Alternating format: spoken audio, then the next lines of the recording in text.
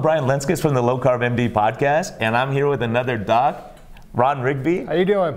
Family medicine, obesity medicine specialist here to join us at Low Carb Denver. And it's amazing just meeting everyone and hearing what you're doing in Utah. Tell everyone about how you got started and what you're doing. Well, kind of like about a lot of other doctors, kind of lifestyle type things. Having weight issues for myself, ended up in the ER as a patient, not as a doctor, with some chest pain, and decided it was now time to make some lifestyle changes and started to incorporate different life things. So I started looking into it, being family practice trained, always interested in it, but wanted to do more with helping my patients and helping their metabolic health. So what was your progression? I mean, did you start doing it yourself and then you started? Yeah, I started in residency, dropped about 40 pounds, was kind of stubborn, couldn't get past the 200 point, and got into practice, gained a little bit back. But then when I needed some CME, I was looking around and there was a conference for bariatric physicians, so obesity type medicine, and I went there and I met a couple of doctors who were doing this, and I started to incorporate that a little bit more. I was actually training for a marathon at the time, thinking, oh, this is going to help me exercise more, lose weight. Wasn't. But I changed my lifestyle kind of right then and there and kind of gone from there. What's your reception been from patients? They're excited. A lot of times they'll go, it's nice to know somebody who actually deals with it themselves. So they're more willing to come talk to me versus somebody who's quote unquote skinny, quote unquote healthy, and they go, the person doesn't understand, they're just trying to, another part of medicine where I actually do it, live it, struggle with it. It's kind of like what I heard from you is that idea is trying to incorporate it in our life to help us learn and grow. And what's the reception been for, being obesity medicine specialist? You're consulting on those patients, you're not necessarily their primary. So what happens when they go back to their primary and tell stories about what you're doing? Get some mixed reviews. They kind of like, no, you shouldn't do that. It's going to hurt yourself. It's going to damage your kidneys, kind of the typical answers. Yeah. But when they start seeing benefits, we check their lab work and it's improving. Now the specialists are starting to send people to me. The nephrologist sends people to me. The orthopedic surgeons will send people to me because they need to get their weight down so they can have the surgery. We actually have a back specialist or a back surgeon group that just joined us, and they're going, we're going to start sending everybody to you so we can get their weight down so we can actually go do their surgery. Now a lot of times when they get their weight down, things improve enough they don't need surgery, but at least I'm a tool to help them on that journey. Yeah, and it's great. I've experienced that in my own practice. I've had one lady I'm talking about this weekend, as a matter of fact, lost a bunch of weight, brought her 3-month sugar average from 9 to 6 in less than 3 months. And all of a sudden she doesn't need surgery. Her knees don't hurt. She's hiking. She's doing. I just saw her right before I left, and it's amazing when you see that. And I thought it was crazy, so I called one of your friends, Ben Bickman, from Utah, at BYU, and he's one of the best researchers in this area. Yes, and very much so. He kind of laughed and said, "Brian, you should expect that. That's an expected thing because the chondrocytes, the little guys in the joints, start working again." And so that's pretty impressive that, I talked to orthopedic surgeons who are doing this kind of medicine, and they're having unbelievable results because unfortunately in our society, there's a lot of people who are too obese to have the surgery because the weight will damage the prosthesis. Exactly, and they just, with their weight, they're slower to recover and the recovery rates aren't as good. So a lot of insurances are now saying, unless you have it down below a certain number, they won't approve the elective surgeries. So.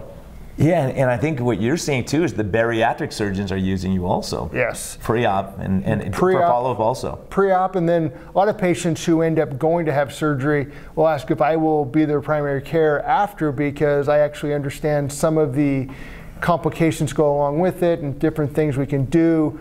And again, probably about 20% of my patient load actually have already had surgery who regain the weight because I never really approached the underlying problem, their eating habits, their insulin resistance. Yeah, I lost the weight, but it didn't solve the problem. Yeah, and that's a critically important point. Everyone thinks that bariatric surgery is the easy way out. You don't have to work hard. There's tons of complications, tons of problems. And people have to realize we're not at war with the bariatric surgeon. We need to work together. I think we're learning that, saying, hey, let us do what we can. There's a certain percentage of people, like you said, will end up not getting surgery because they can get their life under control when they're not addicted to sugar as much, and they're not like thinking about food constantly and starving themselves. Exactly. They do better in the long run. So Rob Seifus, who's a good friend of mine now, he made that point. He says, on the day of surgery, I tell people, look, I'm killing your best friend today. Because their best friends are cookies and cake and ice cream and all those things, and that's what they use to treat themselves when they're depressed, anxious, stressed. And so what's interesting to me, I never really put 2 and 2 together, but he says the divorce rate's 95% in 5 years after a major gastric bypass surgery. Alcohol abuse, smoking, other drug use, shopping addiction, pornography addiction, they all go up after a bariatric surgery. Because we're changing from one addiction to another addiction. Yeah, it's very interesting. So you see that a lot in your practice also. Yeah. And again, I look at it from a hormonal problem, but I also tell patients I'm looking at it as an addiction medicine type of thing. We're trying to treat that aspect and trying to improve things. But we wouldn't tell an alcoholic who's not ready to quit just to stop, but we're telling people who have weight issues they're supposed to give up their best friend, like Dr. Cyrus says. Yeah, so we're taking away that best friend. And that's an important point, because if you have a friend who's an alcoholic, you don't offer him one drink. You say, hey, no alcohol, because we know it's going to make you stumble. Exactly. But to an obese person who struggles with food addiction, we say, oh, everything in moderation. So we're giving that person a cookie, and then they can't stop, right? So it's working together and having this whole team approach. So I'm really excited about what you're doing, and that's exciting to hear. And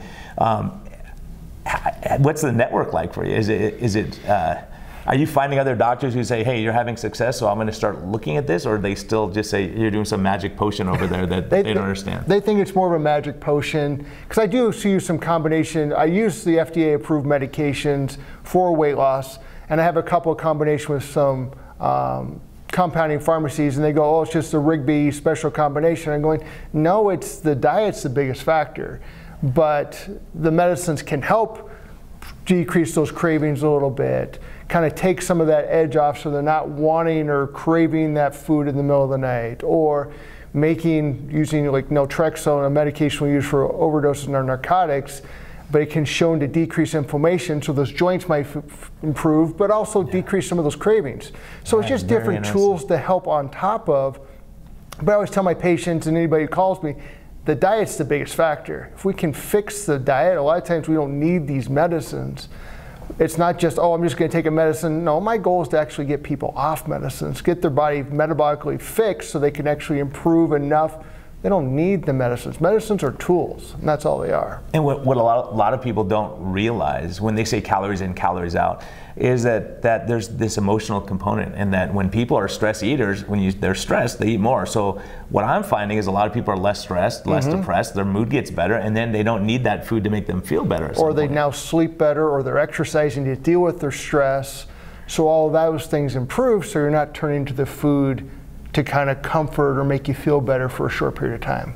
Yeah, what about your experience with obstructive sleep apnea? Are you seeing big differences in people coming off their machines and all that? And I've asked our specialists a couple of times, when can I take them off? And they go, it's like, okay. And at the very beginning, when I'm asking about sleep, I'm kind of always telling people I'm kind of in a rock and a hard place. Do I put them on a CPAP or do the sleep study and then they feel better so it makes it easier in the weight loss? Or if we get the weight down, do they not need the CPAP machine? So it's kind of that, again, that's talking to the patients, figuring out where they want to go, how they want to do it. If they're struggling, that's something we have to go back and approach. Yeah, and I've seen that too, and there's a huge contribution of that, right, with sleep apnea. People who aren't sleeping well are depressed and anxious, stressed, and you get into that cycle where you're eating more because you're stressed and tired, and we all experience that going through residency. Oh yeah. You know, you're not sleeping a lot, and you go through that stress, and the next day you're starving all day, and so we see that in patients, and that's a valid point. Because I've had some people get on a CPAP and then they get their lifestyle right because they have the energy, their mood's better, and it's easier for them not to eat all the time. Yeah. And then other people, you think, gosh, let's get them under control so they don't need that CPAP machine. So, yeah. So we're approaching from that way and working with the sleep medicine specialist to kind of figure out when and where, if we can get them off. But a lot of people will go, or my patients will say, I just accidentally fell asleep without it. I actually felt better. It's like, I'm not struggling with it. It's like, okay, but we probably should go back and make sure. So I'm not telling everybody just to stop their machines, but hopefully we can get to the point where we don't need it as much. Yeah, and a friend of mine went in, he's been on CPAP for 20 years, followed me at one of my talks, he's lost 28 pounds, and he went in to get his CPAP titrated. And so the next morning he woke up and they never titrated, and he was upset. He stormed in the office and started yelling at him, and they said, "Sir, you don't have sleep apnea anymore." And he was shocked. He came to my office and said, "You're not going to believe this. I am off my CPAP." He thought he'd be on it the rest of his life. Yeah. So those are kind of miracles that you're doing. That's so exciting to see and hear about. And then also the networking. I think that's a really key point, is networking with the orthopedic surgeons, with the bariatric surgeons, because I'm changing my practice style. I'm saying that is really what I want to do, because we can make a huge difference, and because you're making the patient safer for surgery. And helping the recovery to be better, because if they are 40 pounds lighter after surgery, their knee's going to do better or whatever they're getting done. So again, we're doing what we can to help people, and just again, my goal is trying to fix their metabolic health. Yeah, weight comes along, but it's fixing the metabolic health is the most important aspect. So they feel better, they're functioning better, their testosterone might improve, their other levels improve. And again, insulin's a key factor, and it's the biggest one, and that's where the diet comes always back into play, is we've got to control that. But like the discussion we had the other day, at least down at the conference, was what do you do with somebody who's quote unquote insulin sensitive with weight? Yes. Well, that's a start, but let's go look at some of those other factors that can play a key role. Yeah, I think it's critical what you're doing. I'm really excited to hear about it,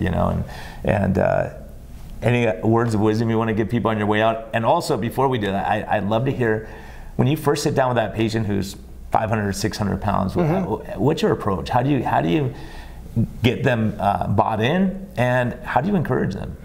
Couple of things. I always, when they come and see me, I have them fill out about 6 pages worth of questionnaire, kind of figure out their past medical problem, their family history, where they've been, what they've done up to this point. And yes, I tell people I try to get them to ketosis, but my goal is to try to solve some of these underlying problems and kind of gradually walk them that direction. So some people it's straight to keto, some people it's low carb. Sometimes it's like, let's just start with the basic stuff. Let's eat when you're hungry. Because a lot of times people are going, I have to eat 3 or 4 or 5 times a day. Why? Because everybody keeps telling me I'm supposed to eat.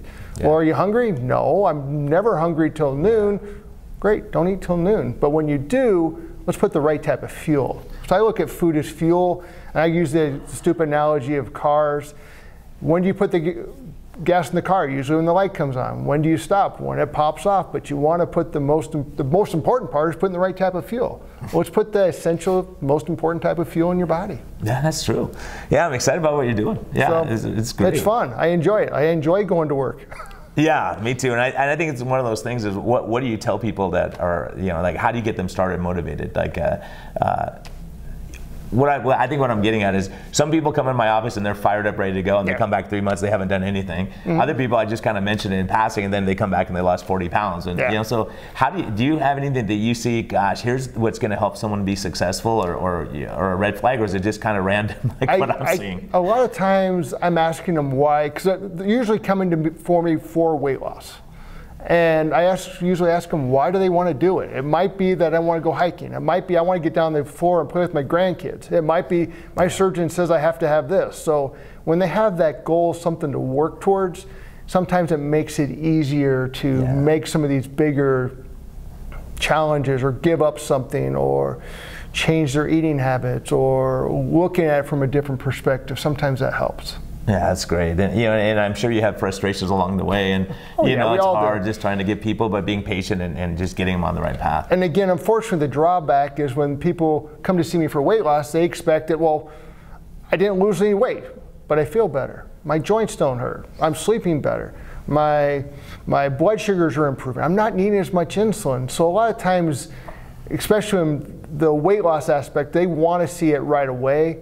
I always kind of go back to the idea, you didn't get here overnight, you're not going to get back. And I always jokingly say, give me twice as long to lose it as it was to gain it. And the reason I say that is because when you're gaining, let's say it's 10 years, you weren't talking about or worried about, did I eat too much, or did I go to the gym? Did I get enough sleep? What's my stress level? Now that you're trying to make some of those changes, it's like, am I doing enough?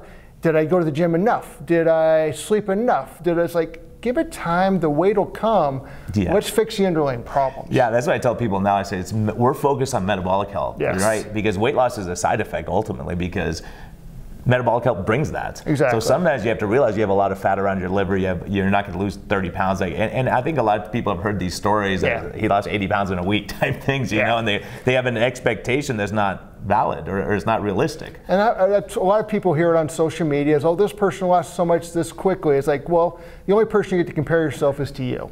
So if you're feeling better, doing better, less medicine, you're going the right direction. And what's great is we can look at your labs and see you're getting metabolically healthy. Your triglycerides are getting better, your HDL, you know, your insulin levels, your 3-month sugar average.